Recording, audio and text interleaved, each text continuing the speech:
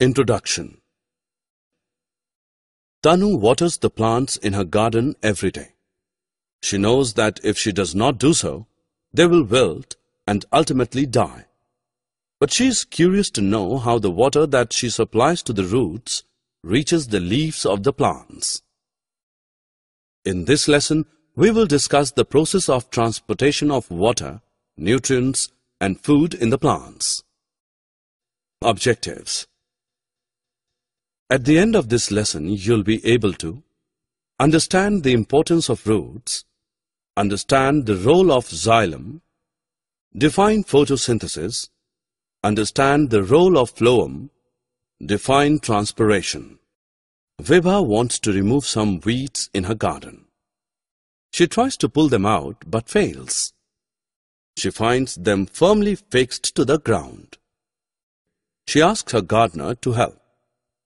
He manages to pull them out with some effort.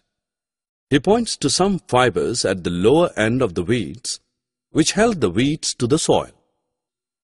These fibers are known as roots. All plants have roots. Roots play a crucial role in providing water and nutrients to the other parts of the plant body. Roots have hairs. Roots absorb water and nutrients from the soil through these hairs. The more the root hairs, the greater the absorption. A network of tube-like vessels runs through the entire body of a plant. This system of vessels is known as xylem. These vessels are made of special cells. They act as channels that connect the roots to the leaves through the stem and the branches. Xylem transports water and dissolved nutrients absorbed from soil to the different parts of the plant through this network of vessels. Ria is eating her breakfast in a hurry. Her mother advises her to chew the food properly so that the nutrients are absorbed by the body. Human beings and animals have a circulatory system that transports the nutrients absorbed from food to the different parts of the body. Plants have phloem to perform this task. Phloem is a tissue that is located on the outer layer of the stem.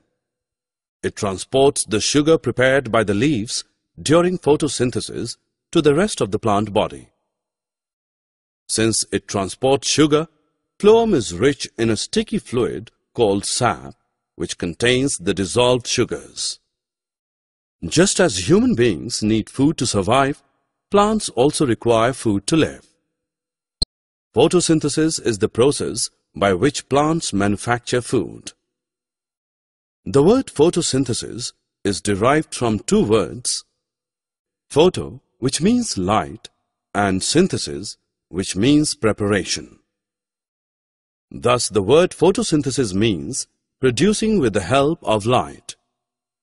In this process, plant leaves use the light from the sun to synthesize food from carbon dioxide and water. Sugar and oxygen are the end products of photosynthesis. It is time to check what you have learned. Drag and drop the correct options in their respective boxes. An important function of the leaf is to keep the plant cool in summers. This is accomplished through transpiration. Transpiration is the process by which water vapor evaporates from the leaves and stems of a plant into the atmosphere. Small pores called the stomata on the underside of the leaves facilitate transpiration. Let us check your understanding. Match the options in column A with the correct options in column B. Summary. Let us summarize what we have learned. Roots absorb water and nutrients from the soil through root hairs. The more the root hairs, the greater the absorption. Xylem is a system of vessels that transport water and dissolved nutrients from soil to the entire plant body.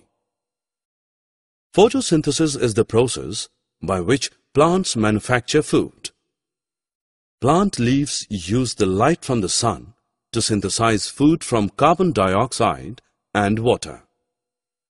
Sugar and oxygen are the end products of photosynthesis. Phloem transports the sugar prepared by the leaves during photosynthesis to the rest of the plant body.